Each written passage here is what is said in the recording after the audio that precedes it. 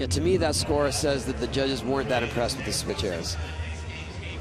So, because the rest of that run was banging. Right, right. So we'll see what he's got in store for run number 3 if he wants to jump up on that podium. But here's PLG, who's thus far been untouchable in this final with that 88 in the top spot. And if you want to talk about difficulty on switch tricks, his second trick right there was a switch heel flip 360.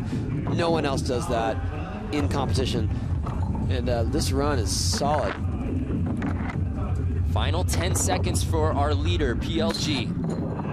There's the signature PLG trick. It's like a 270 Oh, wow. Oh. Nollie heel 360 to end it. All right. So he stepped up the difficulty factor on a couple of tricks. Same run, same walls, but a couple of the tricks were just harder, like that nollie heel flip 360. So the judges should reward him for that. Yeah, I think that's going to be the best score today.